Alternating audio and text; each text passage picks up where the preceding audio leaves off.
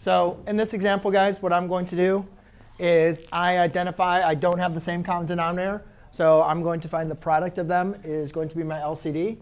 So I'll say my LCD is just basically x minus 1 times x plus 1. Now, I'm going to use that product version to multiply everything times my LCD. Everything. That expression, and that expression. OK? So when I multiply this times that, I can see that my x minus 1s will divide out, right? Because that's in the denominator, that's in the numerator. They're exactly the same, so they divide out. So therefore, I'm just left with 2 times x plus 1. Here, I'm multiplying this times 1. Well, that's just going to be the product. So why don't we simplify this?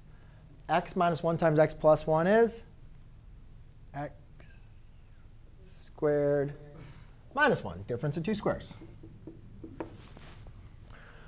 And then here, I have, when I multiply this times this, you guys can see the x plus 1s divide out. So be careful with this negative. That's a negative 1 times x minus 1. OK? Now I'll just apply distributive property and get my terms to the same side. Why do I want to get my terms to the same side? Because I have a quadratic equation this time. I don't have a linear equation. I can't just like isolate the x. Right? Quadratic equations we want to set equal to 0 and then either solve by factoring or quadratic formula.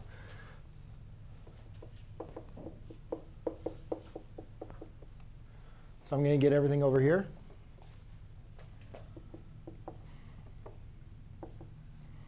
Uh-oh. Did I do my math wrong originally? Minus 3x. This is a minus 2. Well, that goes to 0. And that's. So then I think, is there any two numbers that give me a difference that multiply to give me 2?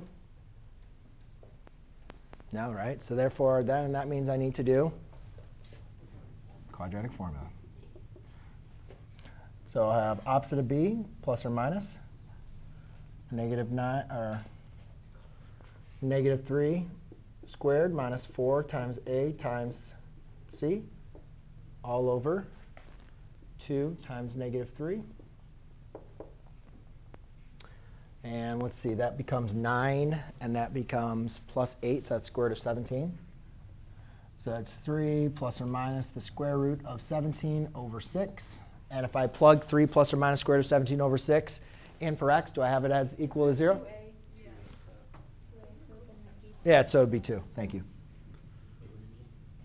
All right, so anyways, if I plug this back in for x, am I going to get 0? No, because that has to be 1, right? So even though those solutions were kind of hard to come by, they're solutions. Okay? There's one other problem in there that you guys have to do the quadratic formula. Everything else is factorable.